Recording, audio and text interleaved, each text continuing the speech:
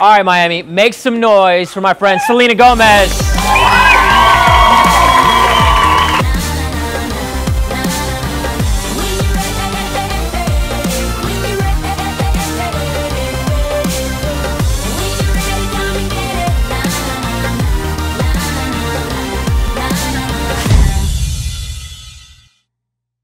All right, so question, what are your guilty pleasures? Chocolate. Got it. I don't think that's All guilty. day. And Bob's Burgers. Okay, Bob's Burgers. Yes, thank you. Yes, thank you so much. It's an animation. It is definitely for maybe 18 and younger, just so you know. But it's a funny show that I love. Okay, all right. With all the craziness that fame brings, how do you stay so down to earth? I don't know. I mean, my stepdad, my best friend, I have people around me that know me, and they know if I get out of hand or, have a moment. I don't know. I'm from Texas, and that's genuinely where my mentality is. I mean, I should be married with kids by now, being from there.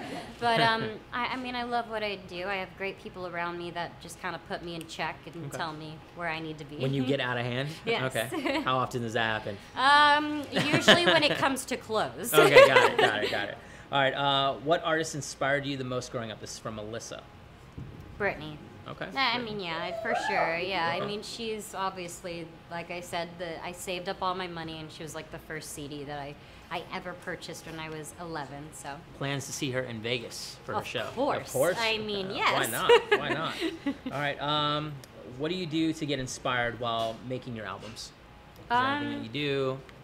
With this one in particular, I got to experience a lot with just growing up and just taking a break from music. I try to exude confidence with everything that I do, because at the end of the day, I'm exactly like every single person in this room. I deal with, hurtful things and things that affect me that I love to kind of flip and make into a good thing. I have experienced awful things, but I like to make it a great thing. I like to be confident, and I like to exude that. So for this record, I wanted all of the songs to be confident. That's why everything that I've been through, I just want it to be about being your own person and being happy and accepting everything that you have to go through, even when it totally sucks. Okay, all right. Now, if you could have another career, what would it be? A chef. Okay. How good is your cooking? Takeout? No, I'm okay with like the mediocre stuff. Okay, with got like it. pasta and stuff. I'm good at. Can't mess that up. So, all right. How does it feel to be a role model for so many young girls and teens? I mean, I guess that kind of applies to what I just said. I will be 21 this year, so I do have a great family, and I just I don't ever take for granted the position that I've been in. I think every single opportunity that I have, even just being in this room with you guys, I think it's a blessing. So I just try to be the best I can be, but I'm 100% human. I make mistakes every single day. I'm not perfect. I just try to make sure that I can be who I want to be, and sometimes I'm not happy with who I am, but I just try to make sure every decision I make, I will hope my kids will like. So I just try to be the best for the littles. Okay. All right. What's your favorite part about going on tour?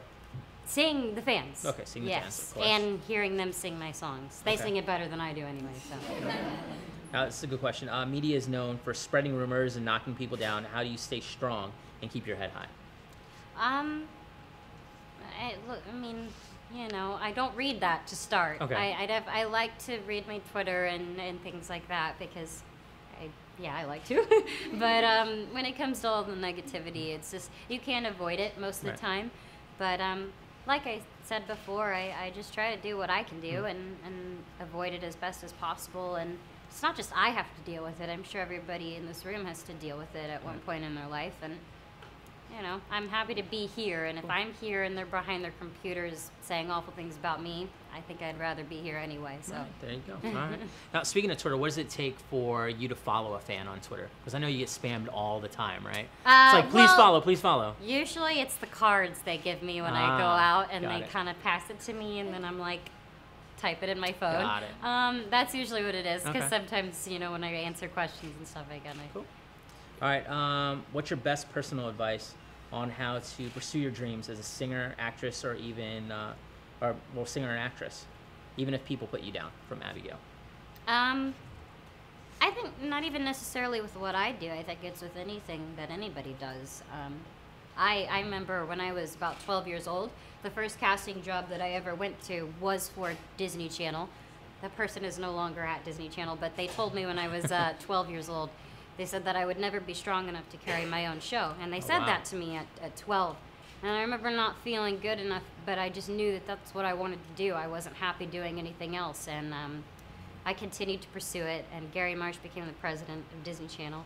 And he believed in me more than anyone in the world and gave me Wizards. And I feel, you know, after 2 or 3 Emmys, I think we definitely proved them wrong. So honestly, if you love what you do and you like it and your friends support you, I don't think you should care what people say, because they will say whatever they want to bring you down. Okay, cool. One more time for Selena Gomez. Yay. You guys make some noise. Very cool.